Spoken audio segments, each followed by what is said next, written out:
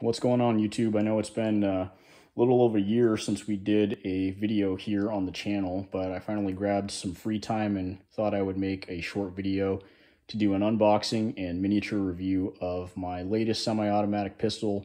I finally got a chance to pick up the Walther PPK.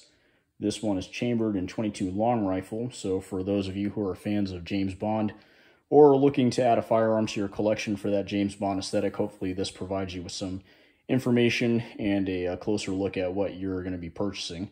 So pick this guy up at my local Sportsman's for a little under MSRP. These guys sell, at least on the website, they're listed at $349, and I was able to pick this one up at $300. Due to the volatility of the gun market over the last 2 years, I have seen these guys on the shelves for $500 and sometimes even more. I probably wouldn't spend that much on the firearm, and I'm not sure if the ones that are chambered in 380 ACP are more expensive. I'm sure that information is all on Walther's website. But nevertheless, let's get into it and open this guy up. So the PPK comes in this plastic hard clamshell case. So go ahead and slide this guy and open it up. And once we remove the plastic, you've got your firearm, and it's got a barrel plug made out of plastic here that says Walther on it. I'm not sure if you guys can see this. And we'll go ahead and clear the magazine. Standard, I think, 10-round aluminum magazine. This bottom here is made out of plastic. Nothing too fancy. This doesn't scream super high quality to me. And then we'll go ahead and pull the slide back, make sure that there's nothing in the chamber, so we are safe. And take a look at what else this guy comes with. So a couple of miniature tools, and I think what is also nice is Walther provides you with a couple of additional front sights. These are made out of plastic, as are the rear sights on the firearm. Got firearm safety manual. You got your gun lock, which is blue. It says Walther on the front. Registration card. Little one-hander on taking down the pistol for cleaning and for reassembly. And then your standard manual. So we take a closer look here at the firearm. Feels good in the hand. I don't have the largest hands out there, so for those of you who are left-handed and have small hands, this is kind of a snapshot of what this thing is going to look like. Tail of the tape here is a 3.3-inch barrel length.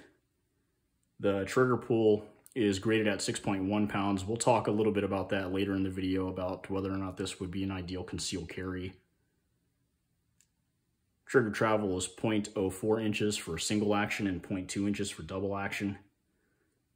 Overall length of the gun is 6.1 inches. Height is 4.9, and the width is just under 1 inch at 0.98. And then without ammo, the gun weighs 19 ounces. So you've got your safety lever here. This is made out of plastic. Also your decocker. The grips are made out of plastic. They feel comfortable enough out of the box, and they have Walther engraved here at the top. Those can be switched out, obviously, for something of your preference. If you want plastic, you can stick with the out-of-the-box grips. You can obviously replace these with something wooden or rubber.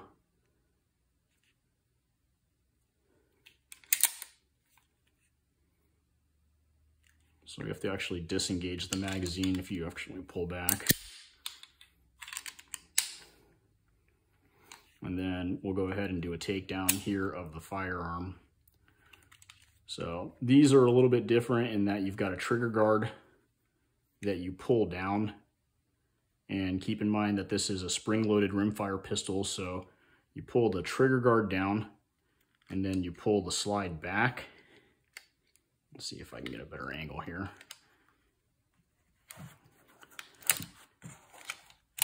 And then you lift up and then pull forward. Just be careful that you don't do this too fast or else the spring's gonna fly all over the place. So pretty easy disassemble for cleaning. There is a little notch down here where you can reorient the tip. That way you know where the spring is supposed to be pointing when you're putting it back together. And then we'll disengage the magazine. We'll pull the trigger guard down, and then we will put our slide back on.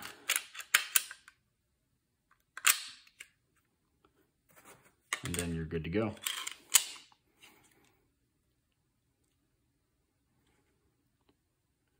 So we'll decock and put it back in to firing mode. So one of the reasons why I have opted not to use this as a concealed carry, 22 long rifle, not something as reliable as a higher caliber like 9mm. 380 ACP is probably the minimum for stopping power that you would want in a defense situation. You just never know what the person who is trying to do harm to you is going to do, and I just don't rely on a 22 to be able to stop somebody in a defensive situation where I have to protect myself or somebody that I'm, carrying after. The other thing that I don't like about this is the trigger pull. We talked about that. Graded at 6.1 pounds. So for me, maybe it's because I just lack hand dexterity, but that just doesn't feel smooth enough for me to be able to draw and fire with reliability. And because the gun isn't very friendly for ambidextrous users or for left-handed people, it just feels a little bit awkward. Now, if I'm holding it this way, pulling the hammer back is not a big deal. But because I'm going to be holding it left-handed, that just doesn't feel smooth for me.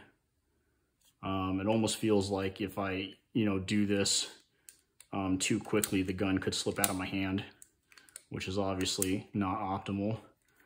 Feels a little bit better if I secure the firearm here and pull back. But I think for the time being, I'm going to stick with my P365 made by Sig Sauer, which we have an old video on. I might do an updated video using this format to talk about that.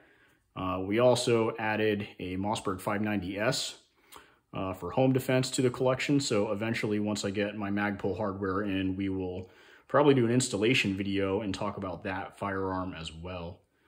So I know it's been a long time since I've uploaded a video. For those of you that do subscribe to the channel, thanks for your time. I know you got a lot of options out there. If you have any comments or questions about the Walther PPKS, feel free to leave them below. And as always, we always appreciate a like and a subscribe. Thanks for your time. We'll see you in the next one.